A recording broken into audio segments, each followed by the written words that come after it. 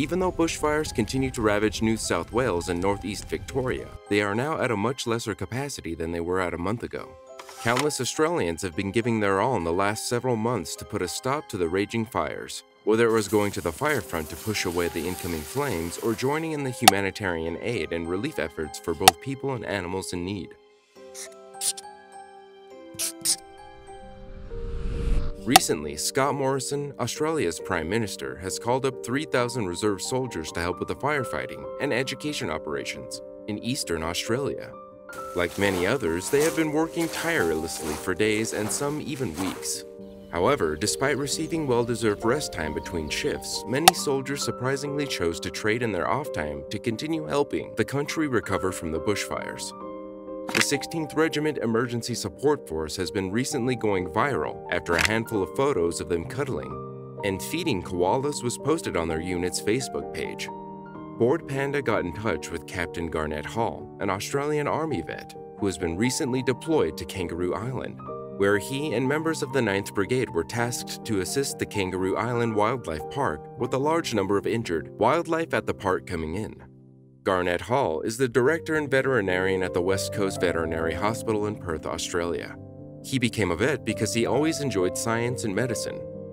Also, if you have not done so already, please subscribe to our channel and click that notification bell to get inspired by these real-life stories every day. Now, back to the story. Having grown up with a lot of animals, dogs, cats, chickens, guinea pigs, turtles, turkeys, rats, and lizards, he knew he wanted to be either a vet or a human doctor. In one of the viral pictures, a handful of soldiers is seen holding displaced koalas wrapped in blankets at the Cleland Wildlife Park, providing comfort to them during feeding time. Needless to say, it's an adorable sight to see. The post read, 16 Regiment Emergency Support Force have been using their rest periods to lend a helping hand at the Cleland Wildlife Park, supporting our furry friends during feeding time and by building climbing mounds inside the park. A great morale boost for our hard-working team in the Adelaide Hills. I think Australia's native animals such as koalas have suffered the most from the bushfires, explained Hall. When threatened, their instincts are to climb trees. However, when faced with a fire, this response leads to tragedy. The koalas cannot outrun those flames, and as a result, most that were in the fire-affected areas have died. Some have survived, but they have horrible burns on their hands, feet, and faces. The troops of the 16th Regiment were also tasked with preparing new on-site grounds for the koalas to roam in.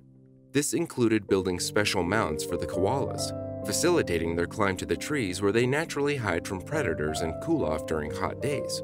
Bored Panda asked Garnett Hall what the most challenging part of taking care of rescued koalas is. He had this to say, "The most challenging part is reducing stress and pain. Many of these koalas have extensive burns which would be incredibly painful. On top of that, they are scared. Their homes have been destroyed, their friends are likely all dead, and they've been taken to a strange place for treatment. We do our best to give them appropriate pain relief and sedation, but cleaning and addressing their burns is still a difficult thing." The 9th Brigade also sent their vets to Kangaroo Island Wildlife Park to help treat wounded wildlife. In a video posted on the Australian Army's YouTube channel, Captain Garnett Hall explains that it is a very grim picture as numerous wildlife are affected by the fires, mostly koalas. They are being treated for burns on their paws and faces. Many also have singed fur.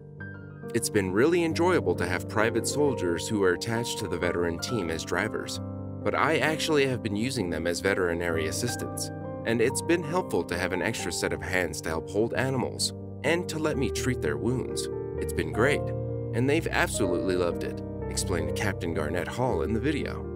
Since then, the Facebook post went viral, garnering over 24,000 reactions with 43,000 shares in just a couple of days. Bored Panda has asked Garnett Hall what is one thing he wishes people knew more about koalas, to which he answered, "Koalas are amazing and interesting animals. Like many other Australian mammals, they have pouches in which they carry their babies until they are big enough to venture out on their own. I'd like to encourage everyone to visit Australia and see these wonderful animals themselves."